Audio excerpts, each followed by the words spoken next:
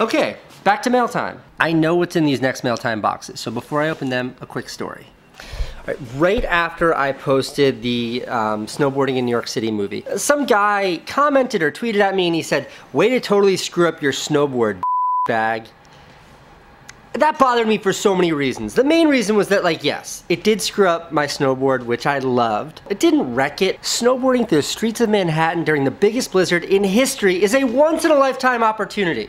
And to not do that because I'm worried about something like scratching my snowboard just seems so, like, sort of thinking, like, how short-minded are you, kid who commented on my YouTube video? Okay.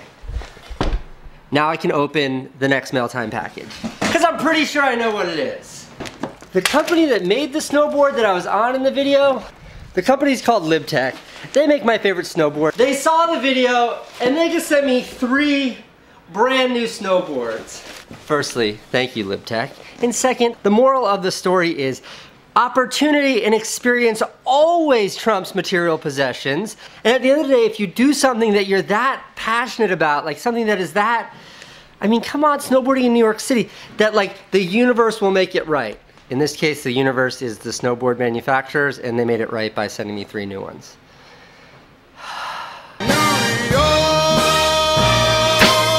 They sent me another box too. Every time in my life where I've had to kind of ignore the consequences and go for it, for the most part, it's worked out.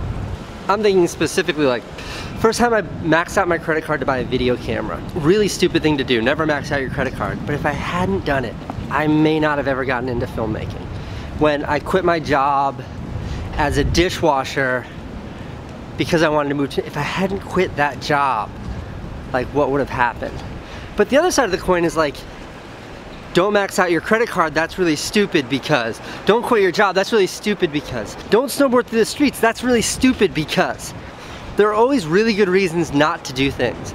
But like if you really believe that it's something you have to do, the universe has a way of making it okay. I'm not still talking about the snowboards, by the way, that's crazy. But they're a good example of what I'm trying to talk about. Also, Libtech, I love all the gear, but like, I don't really wear hats like this.